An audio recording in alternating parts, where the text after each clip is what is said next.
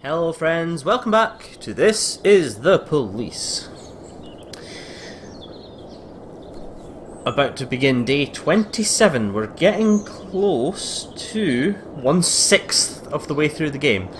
And really, I've been playing for quite a long time. I'm quite surprised by how long this game actually is. Stuffed toys purchased for the orphanage found to be toxic. Mayor Rogers displeased with police department. What a fucking surprise that is. Price of alcohol to increase by 60%. That's aggressive, but it might stop some of the crimes.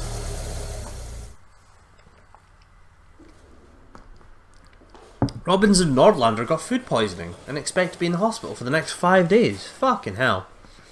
That'll be that banquet we got for them. Jesus. It's my dog's birthday and I want to spend the day with her at the park. You have 700 professionalism. How the fuck does someone with 700 professionalism ask for a day off because it's her dog's birthday?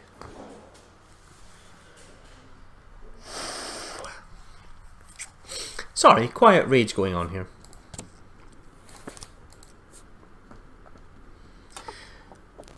We are getting towards the point where we get new records, I think. We get them on the 14th. I'm not sure what date it is today. I think it's about the 10th. Your friend sent you your share from the sale of automatic weapon. 4,700. Yeah, we can share that. Keep everyone sweet.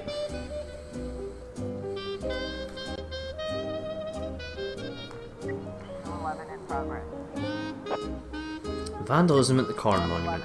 An elderly woman has reported that children wearing hoodies have painted rude words on a nearby ornament. Ah. Well, I do apologise. Cool. Right. Snowball. Get your ass out there. Suicide threat at Atticus Tower. A teenage girl slipped past the skyscraper guards and found her way onto the roof. She's now standing on the edge. A guard called the police and said he was afraid to approach the girl. He could tell that the girl is dangerous. Purdy and Simpson. Proceed onward, friend. Suicide threat at the bridge. Everyone wants to commit suicide today. That'll be the result of the alcohol cost going up by 60%. A trucker saw a teenage boy climb over the safety fence in the middle of the bridge. The driver stopped and tried to talk to the boy, but the boy became hysterical, screaming, "Don't come any closer or I'll jump." Grant's got a resting bitch face motherly look about her. She'll have him in no time. Day 27, $84,000. Almost a fifth of the way there in less than a sixth of the time, so making good progress, I think, money-wise. We didn't even need to check that. We knew Stovall would be fine. Purdy and Simpson, reckon they'll be fine too, and they are. Grant is at the bridge. Hit and run, city centre. Grant's reporting back. Offender caught. Presumably no one hurt. Yep. So, 3 for 3 so far to begin day 27. Hit and run, city centre. A pedestrian said that he saw a dark pickup careen onto the sidewalk and hit two teenage skateboarders. He didn't even slow down, just smeared those poor kids and kept driving straight ahead. The drunk freak. We've got 3 cops coming back. So we'll send 3 cops out to this one. Animal assault in the suburbs. We'll wait for Purdy and Simpson to get back, which is now. And we'll read this. We received a rambling call from a man who claims that he returned home from work to find a huge cat sitting on his doorstep, crouching and ready to attack. It was growling like a Tyrannosaurus, stuttered the victim.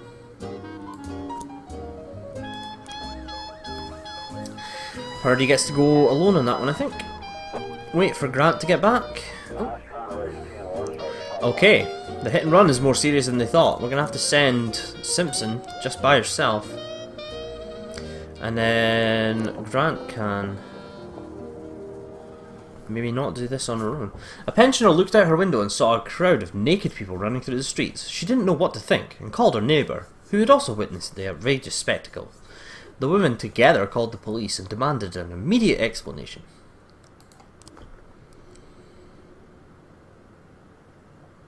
May have to wait. I don't think... okay, this is an issue. Grant, this is a situation that calls for 5 cops. However, you're going this one alone. Thanks to food poisoning. I don't think they would have gotten back in time. Animal assault, hit and run reports. The reported Catasaurus Rex is just an ordinary neighbour's pet and poses no threat to anyone. Reporting hit and run. Claim those points, guys. Everyone is, of course, back now.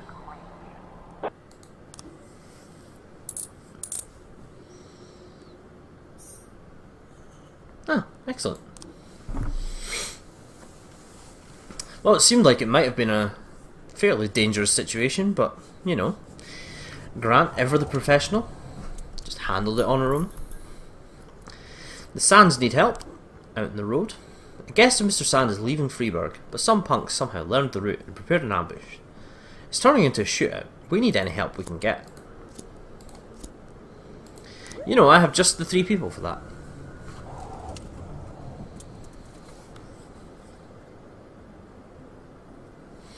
Godbomber is pretty much the worst cop on the force, and he's still 205 points of professionalism. We're doing quite well on that front. The Sands need help at the ice rink. Looks like Varga let a bunch of angry punks off the leash, and now they're brawling with our men right outside the rink. There's a few dozen people in the brawl, so the police better step in and cool things off. There go all our ranking officers.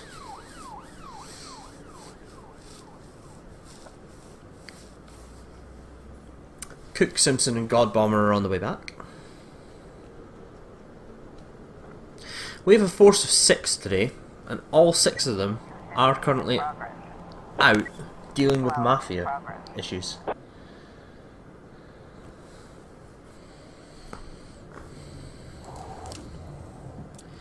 Destruction of property at the Live Good mini market. Supermarket manager Sonia Franco reports that an elderly man overturned the vegetable table and is refusing to pay for damages. He tried to escape, but store guards managed to detain the offender. This seems very straightforward. Godbomber. Turntail. Ooh. Unlawful assembly at City Hall. People wearing white caps have gathered outside City Hall, demanding a return to the good old days of segregation and slavery in Freeburg. Ugh. The crowd chanted, "White is right." Some were seen carrying revolvers. How long do we have? We have 7 seconds. They're not going to get back in time. Cook, Simpson, SWAT team, Paddy Wagon. This is the dangerous one, but unfortunately you guys are going it alone. No frames found on the homicide. Give it one more day.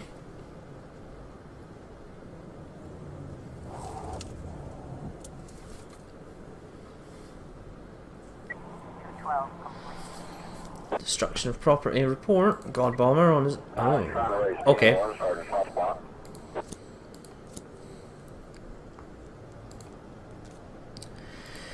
I would normally send Stovall, but this is a huge white supremacy gig.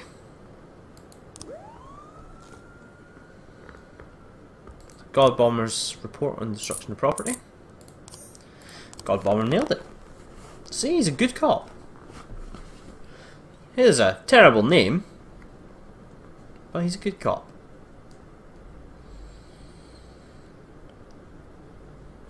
Purdy, Grant, Cook and Simpson are out dealing with the White is Right assembly. Nailed it. Well done, guys. That was... Found a non-automatic weapon. Let's ask the Mafia to sell that. As is our wont. So that was quite a busy day. Oh. The war is over. Vikas Varga has been defeated, and his army of street punks and thugs has been broken. No one knows what happened to Vikas himself, but it doesn't matter now. He'll never show his face in this city again. Cutscene, maybe? Shift B with Pongdhana at the helm. He's got 2 stripes. Shift B now looks really good.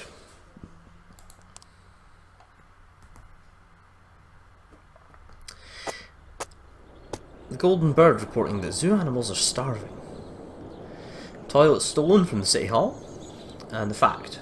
Freiburg's #1 toilet paper. Freiburg hosts the greatest lasagna in history. Well, feed it to the fucking zoo animals then. We'll all be fucking happier. I think we're going to get a cutscene here. I hope we're going to get a cutscene after... Well, that's a pretty major piece of storyline. No, apparently not. Murata, some friends of mine asked me to help out at the animal shelter. They're badly short-staffed. Can I have the day off?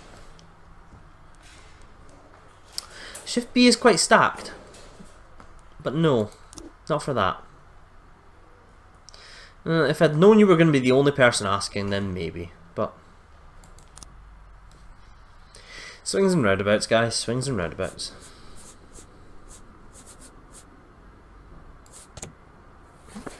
That's not what I was trying to do. I was trying to get us some Beethoven.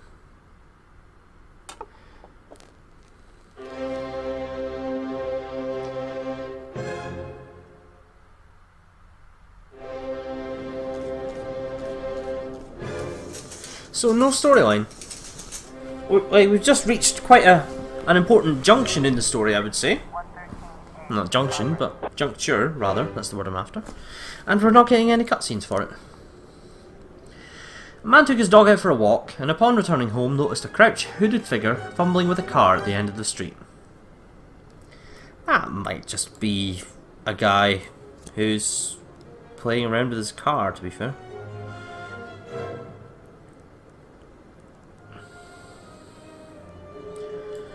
Pongdhana, take Jorgensen.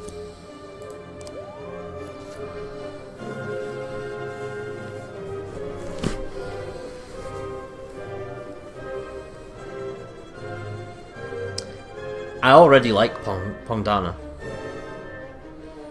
He just looks very unassuming. Oh, but he can't deal with this himself, apparently. Right.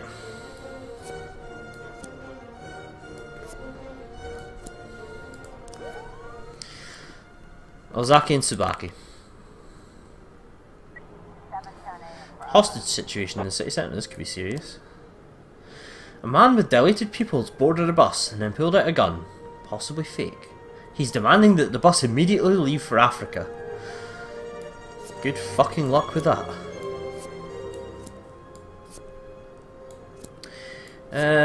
Vandal, Kemp, Kubilius. You can have the SWAT team. I think there's a chance you won't need it, but we'll see. Report on the attempted carjacking.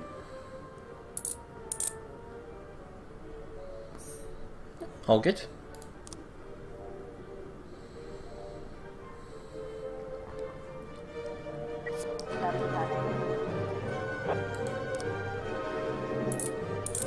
Hostage situation, offender caught, officers unharmed, civilians unharmed. No issues.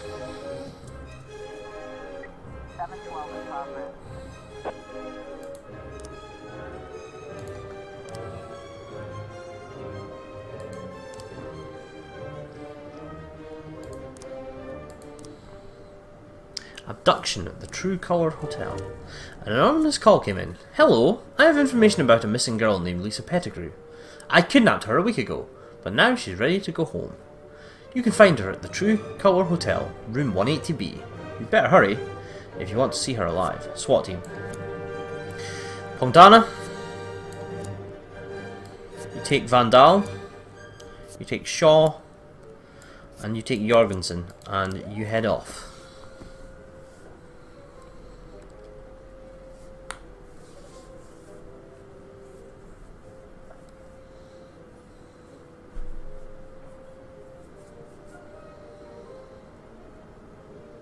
Let's hope this one isn't as serious as it sounds. Armed robbery at the gas station. A passerby reported that he saw a motorcyclist pull up to a gas station carrying a gun. He entered the station without removing his helmet. He then heard screams and gunshots. Okay, this is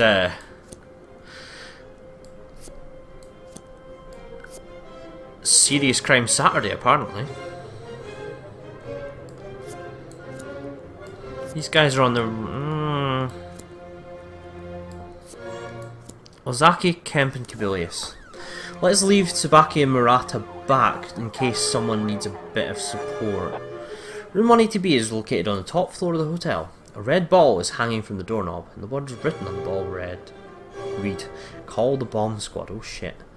Enter the room through the hotel's roof, break down the door, get a room key, break down door.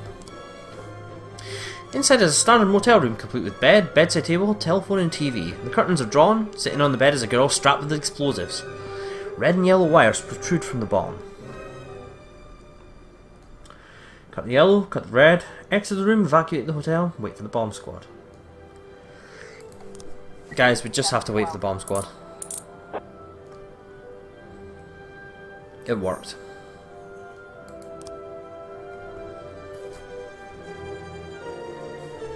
That was risky, but not as risky as cutting one of the wires.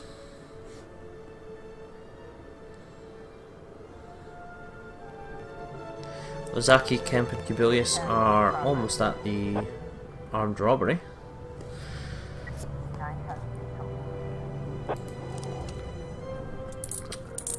And that seems to have gone well. No one hurt. Okay, disorderly conduct at the Octopus restaurant. At the end of a high school reunion party, a naked young man entered the restaurant with an object in his hand vaguely resembling a gun. He was behaving very erratically, then jumped up on a table and started threatening the restaurant's patrons.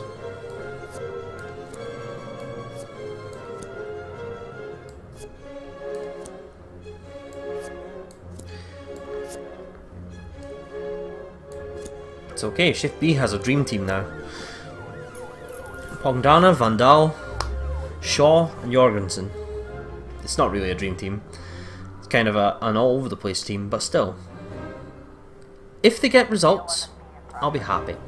A massive fight at Christopher G. Sands Ice Arena. We have 5 cops to deal with it. Ooh, it's a potential of 10. Freeburg lost to Pittsville 12-0. Local fans are furious. They're screaming, swearing at the visiting team as they retreat to their locker room.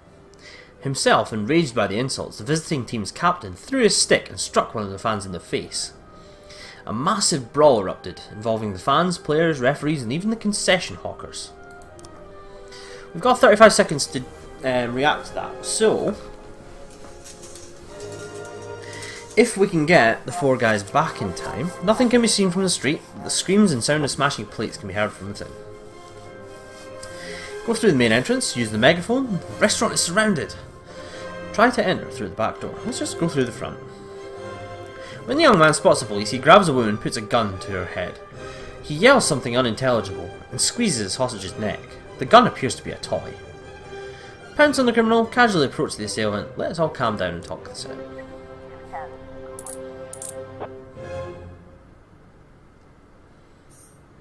Yep. Talking it out, clearly the best idea. 25 seconds for these guys to get back. That should be doable. Yeah, they're about a third of the way there in 5 seconds, so... Well... Yeah, it's probably closer to 20, but... You know, if they don't get caught in traffic, then... Assault in the city centre. We've got everyone back. We're going to send like 6 people out to this. Send 3 ranking officers. We'll send Kemp, Tsubaki, and Murata. And we'll also give them... That's Jorgensen. Not Murata. We're keeping Team Asia together on this one. That leaves us Shaw, Kubilius and Jorgensen to deal with the assault which has happened near the city centre. A taxi driver called from a payphone complaining that a violent customer refused to pay the fare and attempted to leave the car. When the cab driver locked the door, the man went berserk, broke the car's safety screen and attempted to strangle the driver. The driver managed to escape, but the assailant remains locked inside the car.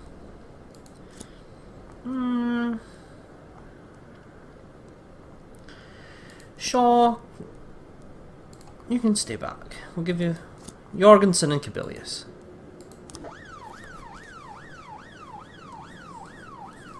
Yes, it's 2 cops from the bottom end of our scale, but you know, they're very good. We haven't failed a case today, in fact. I have a report on homicide. 3 new frames. Ah, and these new frames all point to the boy doing it.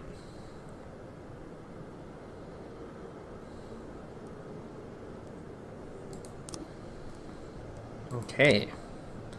Report on the assault. Everyone fine? Of course. I was trying to raise 10-1, Sergeant Hotspot. I'll send you Shaw, but that's all we can do. If you'd waited another 3 seconds to call for backup, we could have given you Kabilius and Jorgensen as well, because they're going to be just sitting around. It should be an option to send other cops out, even if it's just slightly later. That is 3 AM. The day is officially ended. We're waiting on the results. Massive fight. Let's see. No one hurt.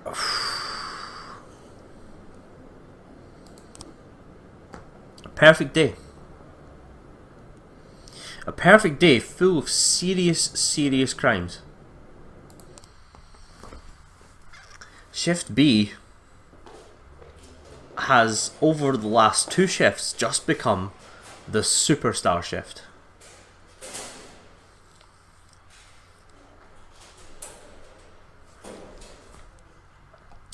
I feel quite comfortable ending the day there. We won't have Robbins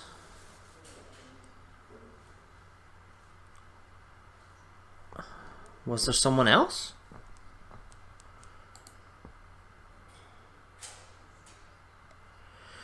I feel like we were missing someone else. There were 2 names mentioned.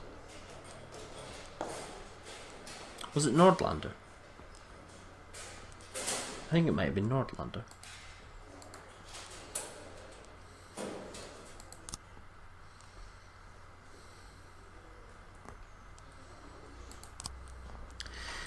Ozaki, you can come and work shift A tomorrow. Goldenberg, drunk student falls from 5th floor window. Injured. Accident at the reservoir. Water runs out in 2 days. In this fall, record rainfall in Freiburg. That's going to be on the papers for the next episode. Until then, guys, thank you very much for watching. I'd love it if you'd like, subscribe, comment, all the good stuff. And I will see you guys tomorrow probably for more This Is the Police.